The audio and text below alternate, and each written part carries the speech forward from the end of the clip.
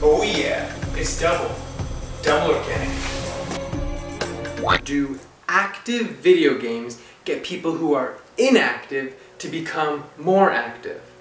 Well, I'm going to tell you what the science says on this matter. I choose you, Pikachu! Pikachu. For those that don't know, or don't follow my channel, but you should, I have a background in kinesiology, and I've studied exercise and nutrition extensively and how that affects people's health, wellness, weight loss, etc., etc., etc.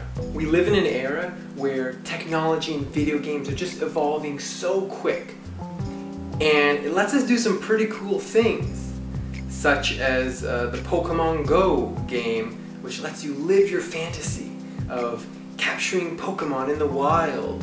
Whether that's downtown or out in the forest, you can capture a Pokemon on your phone with some rather neat technology. And yeah, lets people live out their childhood fantasy from playing the video games or watching the TV show back in the day. And I don't think that's a bad thing to want to pretend and have an imagination to capture some Pokemon.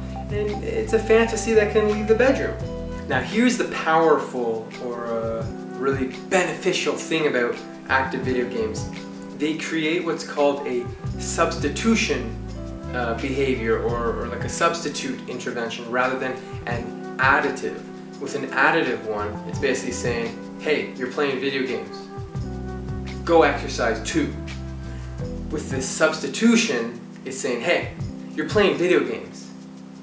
How about instead of playing those ones where you're sitting on your ass, you get up and walk around, or you're doing the Dance Dance Revolution and you're moving your feet around and you're sweating. Right? So you're spending the same amount of time doing what you're going to do anyway. Whether it's 1 hour of video game a day or 10 hours of video games a day, if you can substitute some of that time and turn that inactive video gaming into active video gaming, that's really, really awesome. And so that's what this type of intervention will allow to happen.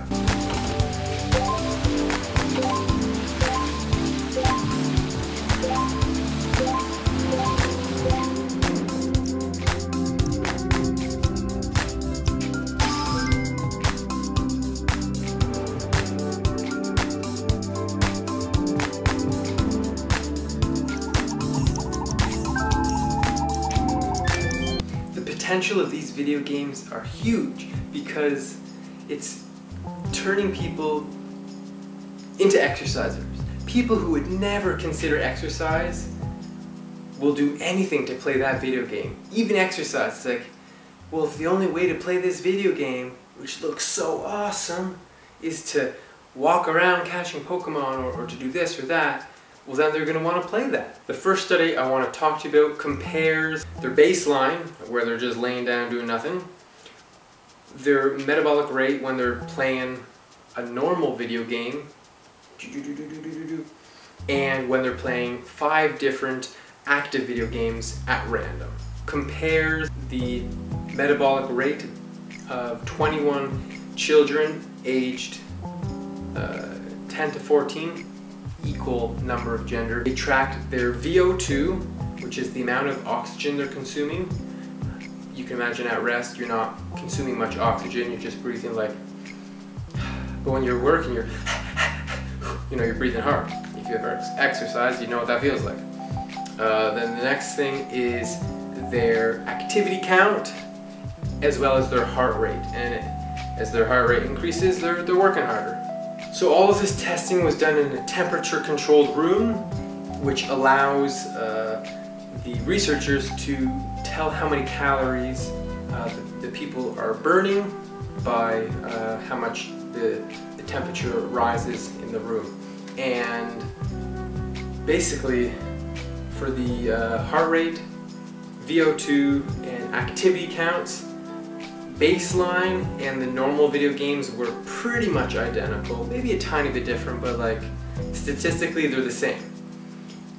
The active games were way higher, But how much higher? Sure, they were higher, but if this is your baseline and this is your active video game, is exercise up here or is exercise way up here? Like, what's the difference?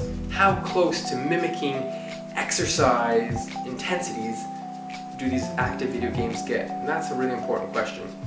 And they get pretty darn close. Non-active video games burn around 0.1 to 0.13 kilojoules per kilogram per minute. And that's about 1 to 2 METs, which is a metabolic equivalent. And we'll get to that in a second. Active video games burn between 0.2 and 0.54 kilojoules per kilogram per minute, which is between 3.2 and 6.8 METs. Again, that's a metabolic equivalent. One more study that I want to talk to you about is a long-term study, which is really, what's going to tell us how effective these interventions are. And so there's two groups: your control group, who just do what they're already doing, nothing, and your intervention group, who played every day for 6 months these active video games. And the intervention group lost, on average, 0.83% body fat off of their body fat. So if they're at 20% body fat, they're going to be at 19.2% body fat now. So it's not a huge loss, but it is clearly beneficial, and also helpful when there's snow outside and kids aren't going to want to go outside, or when there's really not many parks or playgrounds around. Maybe you're in an exercise desert. I'm sure you've heard of a food desert. Exercise deserts exist, and when I grew up, across the street was a park. Other people, they might have nothing nearby. So that's some stuff that's important to consider as well. Alright, so I hope you enjoyed that video. I've got many more to come. Videos that sort of say what the science is saying about different subjects. I've got a couple more video ideas about video games in my experience. And there's a lot of potential for these video games. We're just kind of starting to scratch the surface of these virtual reality games where people can, if they jump, their character jumps. If they crouch, their character crouches. If they're sprinting, their character sprints. Imagine the possibilities that we can have our technology put us into these really realistic environments, and it could be a huge stepping stone to becoming more active.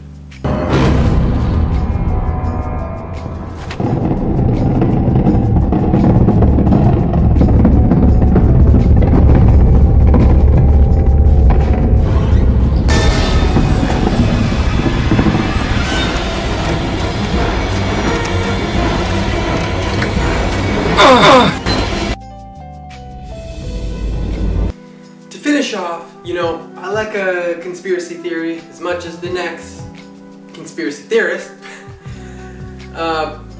There's some allegations going around about how Pokemon Go is designed to track you and stuff like that, and cell phone safety and the ability of other organizations being able to access things and use cameras and all that kind of stuff. It was really important.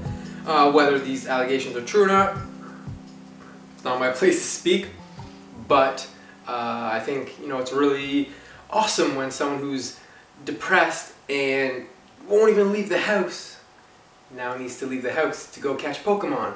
I think it's pretty impressive.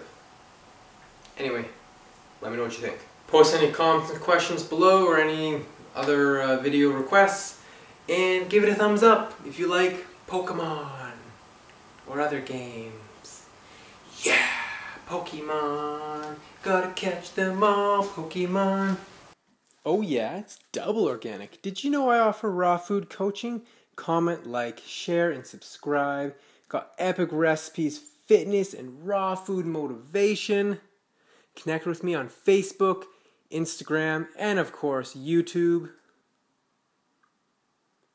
Whoa, look at all those recipes.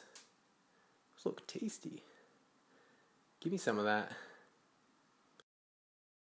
I'm proud to announce the release of my free raw recipe app. Do you want over 100 original raw food recipes in the palm of your hand? Click the links to download or search Double Organic on your phone.